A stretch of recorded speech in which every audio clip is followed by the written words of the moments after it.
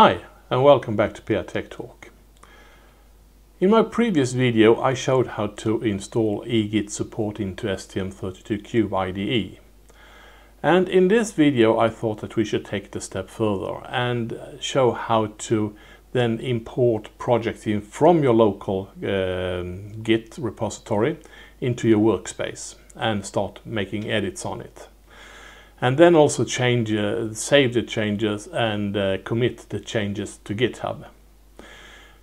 And to do that, to commit some changes to GitHub, you need to have a token. You can't use password and username, which is a bit unclear why.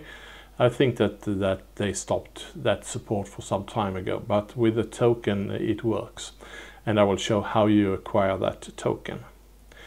And I will also show how to start a new project from CubeMX and then upload it or commit it to GitHub, to that repository. And if you didn't find the first video and if you don't have EGit support installed, I will put a link on that video in my description below, and it looks like this. Hope that sounds interesting and you are eager to tag along. So this is where we left off the last time, where we had installed the local Git repository, which is a clone from the remote GitHub repository that we can see here. But we can also see that we don't have any projects in the Project Explorer. So how do we get the projects from the local Git repository into the workspace so we can work on it? So we go under File and we go under Import. Now we can see that we have a new option here called Git. So we get projects from Git and just Next. And here we have existing local repository, so we click on that one. And it finds that there is one. And if I, for instance, would like to import this DTS sensor, I can just click on that one and hit Next. And we can just hit Finish. So now we can see that we have the project in our workspace and we can make changes to it and make commits to it as well. So if we go under Core, Include, or in Source File, Main Source, and we now have the main C file, and if we just make some small changes to this one just to prove that we can make some changes and upload the changes into GitHub.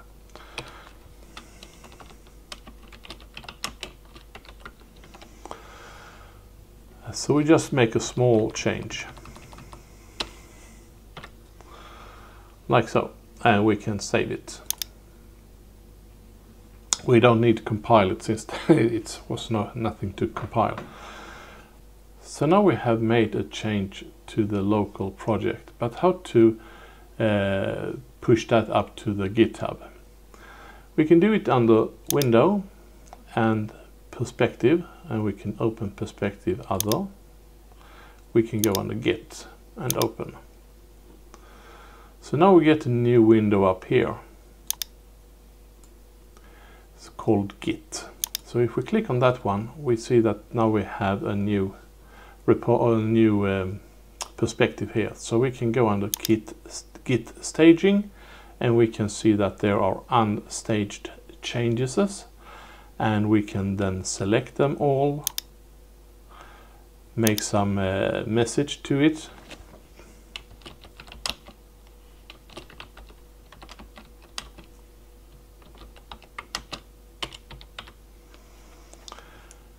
and we can try to commit and push.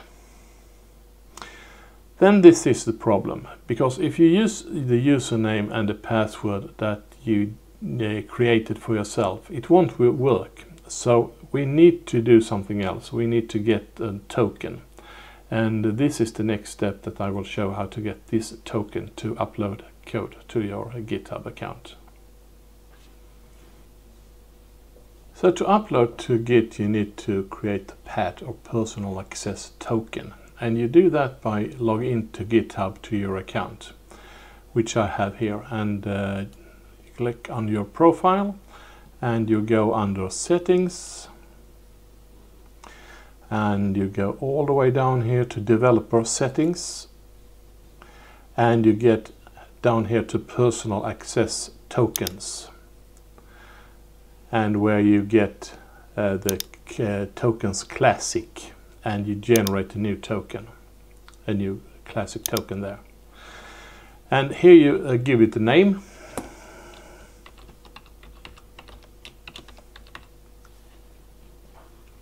And you give it an expiration date, and you give it the scope of what it's allowed to do.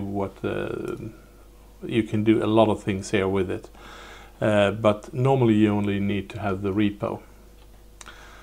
And then we go down here and create the token.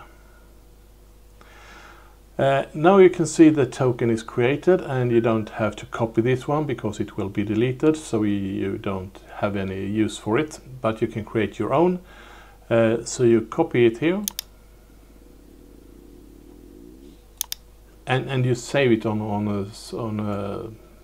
a specific place where you can find it and no one else. But in this case, you use that as user. You use your user that you had in GitHub,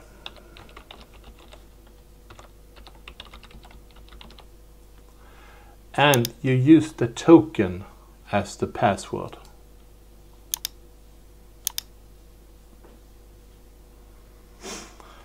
So now it says pushed to STM32 origin. So we can just close that one.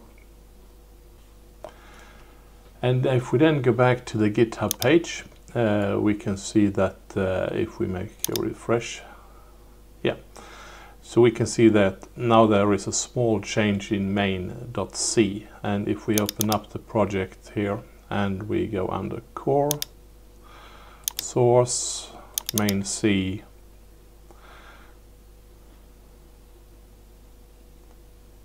there. I thought I lost it. But there is the small change there, which I did. So that is how you upload, and the culprit there is just that you can't use your username and the password. You use your username, and then you need the PAT, the access token that we just created. Great, so now we have uploaded projects, and the next step is to create the project from scratch and add it to the local repository. So now we're down here and we closed the project, and I will just make a small blinky, which I have done several times before, so I will just do it again once more.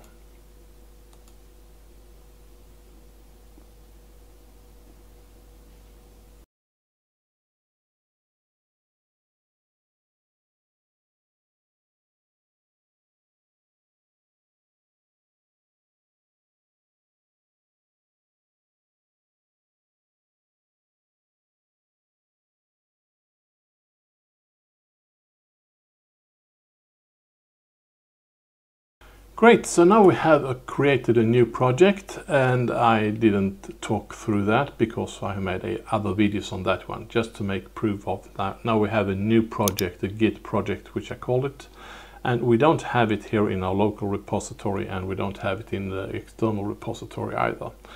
But how do we do then if we like to push it to the GitHub? Well, we do like this. We go to right click on it.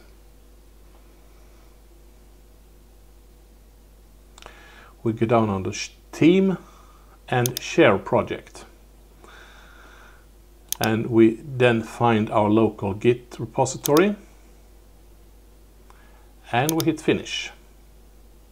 We can then change or make the view to the Git where we can see all the unstaged changes. This is now the project. So we can select everything.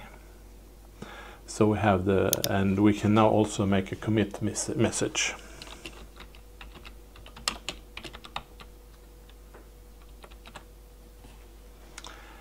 And commit and push. And as I said before,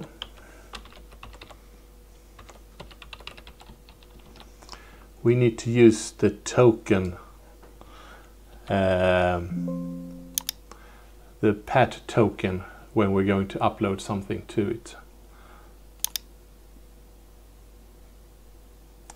Pushed to thread's origin.